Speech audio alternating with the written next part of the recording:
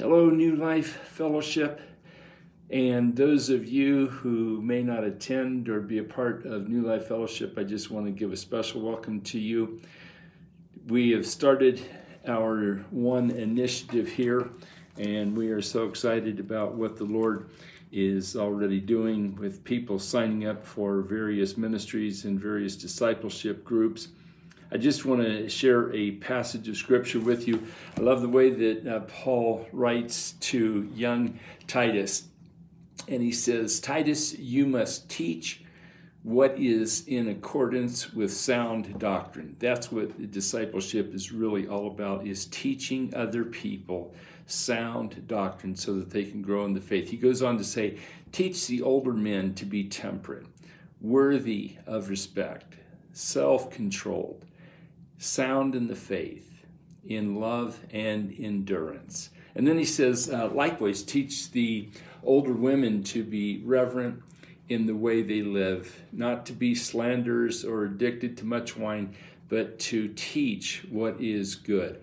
I love how that Paul reaches out to the older men, to the older women, and says, teach these things to the younger men and to the younger women.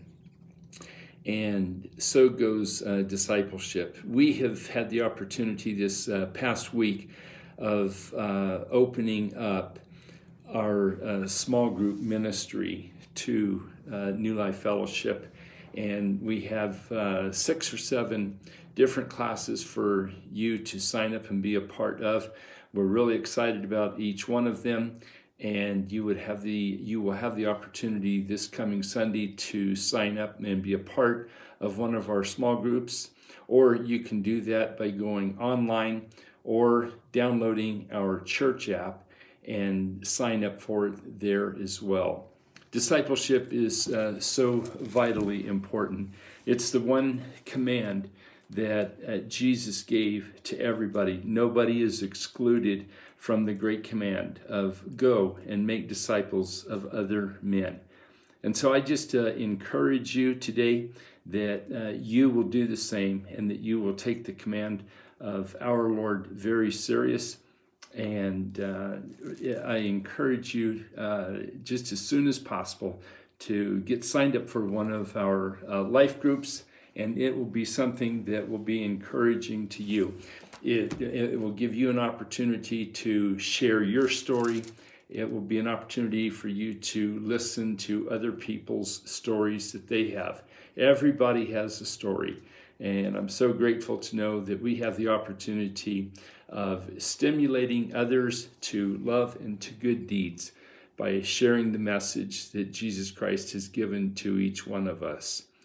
The one initiative is something that is so vitally important. There are 5 components of the one initiative. There's the one disciple, one project, next one chapter, and one person. This coming Sunday, we're going to have the opportunity of listening to Pastor Matt and to Pastor Bev as they share about another component of the one initiative. They're going to be sharing about next one, serving ministries with inside the church. You're going to love the message. It's going to be challenging. It's going to touch your heart. I'm excited to hear it, and I know that you'll love hearing it as well. So God bless you as you go forward and make disciples of other men, women, young people, and children. God bless each one of you.